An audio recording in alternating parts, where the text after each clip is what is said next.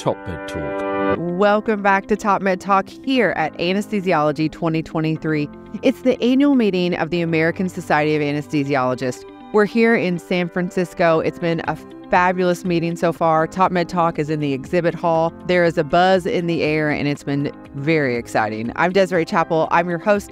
I'm joined by my co-host and the new co-editor-in-chief of Top Med Talk, Mike Grocott. Hello, Mike. Hello, Desiree. Yeah. And hello, our wonderful panel. I'm looking forward to this one. Yeah. This is a follow-up conversation from Glasgow, the ESAIC, the European Society of Anesthesiology and Intensive Care, where we got to meet the group that is convening for the World Congress of Anaesthesiologists 2024 coming up in Singapore in March. And so we're really, really excited to have you guys back to talk more about it, because I know it's starting to form and really come together. So we have Dr. Wayne Morris. Wayne, thank you so much for joining us again. Welcome, Desiree. And Adrian Gelb, thank you so much. Lovely to be here. It is. We had such a great conversation last year. New to the conversation, it's Dr. Tony Jin. Hi, Tony. Hi. Thanks for coming. Yeah, great. Yeah, absolutely. All right, for our listeners, if they hadn't had a chance to watch or listen to our previous podcast, tell us a little bit more about yourself, your practice, where you're from, and then we'll dive into the World Federation Society of Anesthesiologists and WCA. So my name is Dr. Wayne Morris, and I'm a specialist anaesthetist or anesthesiologist in Christchurch, New Zealand, the way down in the bottom of the South Pacific. My current role is president of the World Federation of Societies of Anesthesiologists, WFSA. And just a little bit about WFSA. WFSA's mission is to unite and empower anesthesiologists around the world to improve patient care. And this is a mission that does seem to resonate with anesthesiologists everywhere in the world and with our member societies. We currently have 134 member societies. So they're national societies or multinational societies. So in fact, we represent anesthesiologists in 145 countries around the world. Wow, that's fantastic. And, we're quite unique, I think, in that we're very much a global anesthesiology family, and there really aren't many similar other medical organizations like WFSA. Yeah, that has brought everybody from around the globe together to move that forward. I love that. That's fantastic. Adrian, for our listeners, tell us a little bit more about yourself. So I'm an anesthesiologist here at the University of California, San Francisco. So this is my hometown. Your home base, yeah. Thrilled to have you here. A pleasant change not having to travel a long distance to the convention. As some people may note from my accent, I grew up and trained in South Africa, so I have some African origin. I lived and worked in the UK for many years, and then spent probably the majority of my clinical life in Canada before moving to San Francisco. So globalist. You are a true globalist. In real terms. Yeah, that's great. We all love the fact if you get to stay close to home. So we are all, not complaining, it's the wrong word, but coming from the East Coast over the West Coast, a little bit hard, but it's nice to be in your hometown for sure. Well, and Dr. Jin, tell us a little bit more about yourself. I suppose I'm actually retired now. Yeah. 10 years ago. But I'm originally from New Zealand. Wayne was my registrar many years ago. And you did mention, I know. So Tony was a very scary professor in time. So I worked in New Zealand, then the UK, and then Hong Kong. And in Hong Kong, I was professor and chairman of the Department of Anesthesia and Intensive Care for the Chinese University of Hong Kong. And I was also scientific convener for the World Congress, and was held in Hong Kong in 2016. Yeah, 8 years ago. Yeah. So and then last year was the Prague, or not last year, 4 years ago was the Prague meeting that actually was virtual, correct? Yes. Yeah, that's right. And so I suppose because of some experience I had with a in-person meeting, I've been brought along by Wayne to help with this WCA. I'm now one of the co-chairs of the scientific program. Wow, fantastic. We talked a little bit about WFSA, and the World Congress of Anesthesiologists that's their meeting, right? That is their unique big meeting that brings everyone from around the world together. Correct, yes. So WFSA and the host society, in this case Singapore, are co-hosting this meeting. And there are lots of international meetings on the anesthesia calendar, but I don't think there's any other meeting like the World Congress. It truly is a global meeting. And one thing supporting that is that we will have speakers from 75 countries around the world. Wow.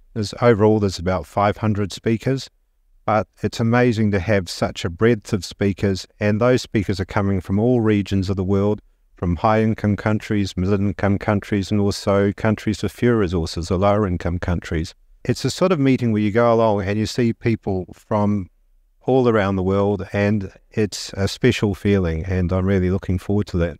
Yeah, that's great. So I'm sure it's a challenge to get everyone there, especially from under-resourced countries. But I remember from our previous conversation, it's still really important that WFSA and WCA really want to bring those people to it. How does that work for you guys?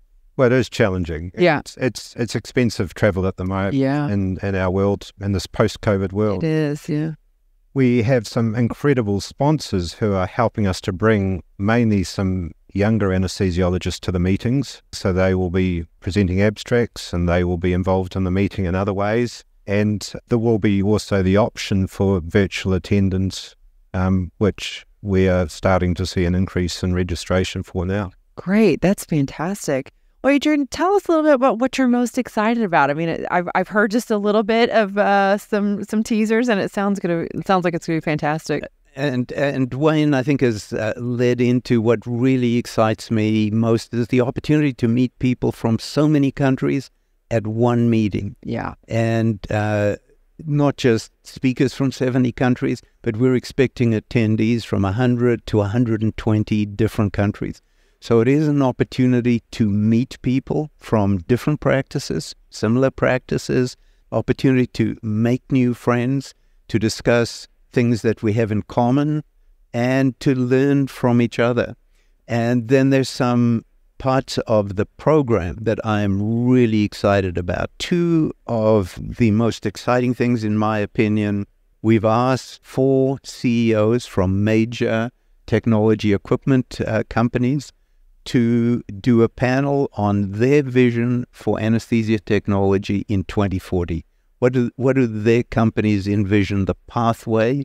What is the technology we'll be using in the next 5 to 10 years? So I think that is going to be absolutely riveting. And I think it'll be the sort of opportunity where people at that event, when that technology arrives in their operating room, they will say, I was there when the CEO of that company told us this was on the books and coming to us. I was ahead of you, colleague, because I went to the World Congress of Anaesthesiologists. I heard it there first. Exactly. I heard it there first. And I think that's going to be really exciting. And then the other exciting special session is the Harold Griffith Lecture. That's an eponymous and named lecture in honor of Harold Griffith, one of the founders of the organization. And there will be 2 incredible speakers speaking about different aspects, but overlapping aspects of anesthetic practice that both touch on personal experience, patient experience, and a broader picture on patient safety. And I think that is going to be really exciting, bringing those aspects, the personal, together with a broader, more global view. So I'm really excited. And that's the Monday and the Tuesday of the meeting. That's great. Wayne, you had said there's over 500 speakers here coming to the meeting. Tony, as a convener, as someone who's head of the scientific program, that's a lot. But talk to us a little bit about some of the other things that we'll hear some of these speakers be talking about. I suppose we've always wanted it to be a premier scientific program so that people can come and get the best. Most anesthesiology residents, even specialists, they have a sort of primary subspecialty interest, and often they may have 2. And what we have organised is the program into 16, 17 different tracks according to specialties, obstetrics, paediatrics, critical care, so that people can come and get 2 days of really intense, excellent presentations in their area, and then they can be surprised pleasantly by some gems they find in the other talks. For example, we're very pleased to have expert speakers like Mike Grocott. Say the nicest. I was wanting to bring Mike into the conversation. I think that's a good way. Monty Mython, You didn't get where you are with without flattering people. But I think what you're saying, I mean, my recollection of the meeting that you organised in Hong Kong is just this extraordinary menu of opportunity. And whilst you might tend to go with, I mean, I was into the perioperative medicine track, but there's some real gems scattered through the program elsewhere. Yes, so there'll be 9 concurrent sessions for lectures, and then there'll be another 6 or 7 rooms for workshops and problem-based learning discussions. Great. We're also going to have probably about 1,000 abstracts, so we're very supportive of people trying to present their best research at the WCA, and these come from all over the world. We actually make a point of trying to encourage people from low-resource countries, novice researchers, to present their work and essentially meet many of the big names in their specialty, which I hope will be a memorable experience for them. Yeah, absolutely. I'd just like to thank you sincerely for not asking me to be an abstract reviewer. I'm sorry. Oh my goodness. That's a tough job for somebody. Desiree, I just wanted to add another facet of the meeting that is potentially exciting. Within that opportunity to meet colleagues is also the opportunity to convene consensus groups. Oh, yes. To use the meeting as a global convening opportunity. So if one has an interest in a particular area, you want to bring together people to talk about education pathways or curriculum structure or technology or policy, the World Congress is a great place to plan those as sort of satellites out of the meeting, use the expertise of the people there without actually having to convene your own meeting. So use it as the fodder, if you will, to create your own little side meeting on a focus group. Yeah, that's a great idea. And the opportunities that provides is huge. I also love what you talked about, the networking opportunities, and for those who are in under-resourced countries and places, that they can come and maybe get support that they never knew existed because someone read their abstract. I think something like that those are really fantastic. And related is the opportunity to find mentors. Yeah, that's true. So that applies not just to people from low-resource settings, but people from middle income, high income. Yeah. And it creates a forum where you could say, gee, I wish Tony Jin would be my mentor.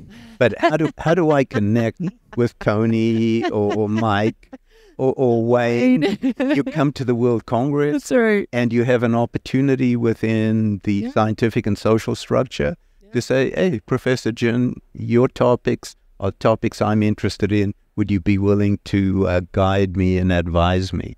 So another reason to utilize that global opportunity. Yeah, well, that's fantastic. Well, gentlemen, let's talk a little bit about where to find more information, how to get involved. If people are interested in going and need a little bit of support to do that, what's the best way to get in touch with the Congress and get more information? Best place to start is the Congress website, and I better just check the address, wca2024.com. Alternatively, going to the WFSA website, which is wfsahq.org.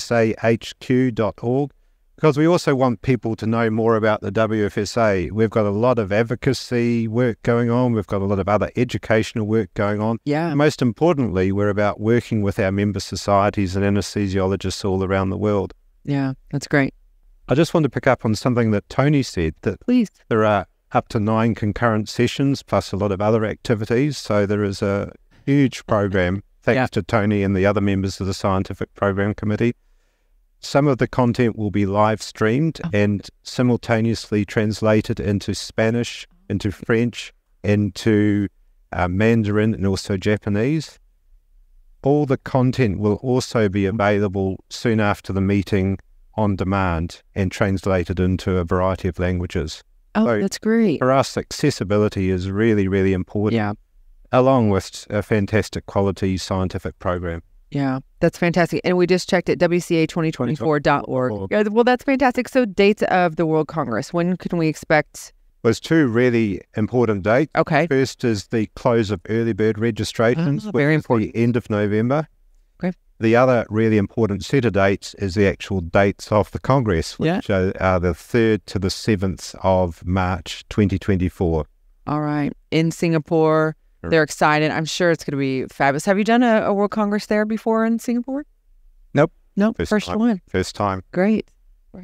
I've been going to World Congresses since 1988, and there hasn't been one in Singapore at least since then. Yeah, well, fantastic. Well, again, WCA2024.org, you can find out more about the meeting. It's a great website, lots of wonderful information, videos about previous and what to expect. So that's fantastic. And then WFSA HQ, that website is Fantastic. Great resource. Fantastic. Great resource as well. Gentlemen, I can't wait for the Congress coming up. I think it's going to be absolutely fantastic. And hopefully we'll drive people there. If you want more information, you know where to find that. The program, I'm sure, will be coming out as it's baked a little bit more. Is that right? The program was up on the website already. On the website already. That's right. It's been finalized. It's an interactive program. Yes. You can kind of build your own schedule and make it whatever you want. And we will be there, Desiree, to welcome anybody who wants a personal handshake and welcome. Okay, again, you heard it right here, folks. All right. Thank you so much for taking the time to join us back here on Top Men Talk. We are really excited about this coming March and the meeting. That sounds like it's going to be absolutely fantastic. So thank you to all of you guys. And thank you for listening to Top Men Talk. You know you can always find us at topmedtalk.com. All our wonderful conversations from ASA, Anesthesiology 2023, and previous meetings are there. And the wonderful conversation that we had back at ESAIC earlier in the summer. You can find it there as well. We're on LinkedIn, Twitter, or X, formerly known as Twitter. I'm getting this right. Facebook, you can find out more information. And if you see anything you like, if you're watching on YouTube, give us a thumbs up because that always helps us. So thanks to the SA. Thanks to all of our sponsors. Cheers, everybody. Top Med Talk. Thanks for downloading Top Med Talk. Don't forget to subscribe via your podcatcher. Don't forget to check us out on social media. We're on Twitter, Facebook, LinkedIn, and YouTube. And also, don't forget, Top Med Talk is the broadcasting arm of EBPOM, Evidence-Based Perioperative Medicine. We'd love you to find out more about that. If you check out ebpom.org, you can find low prices on some of the conferences we're organising around the world. Many of them are virtual and don't even involve you leaving your own home. Check out ebpom.org now.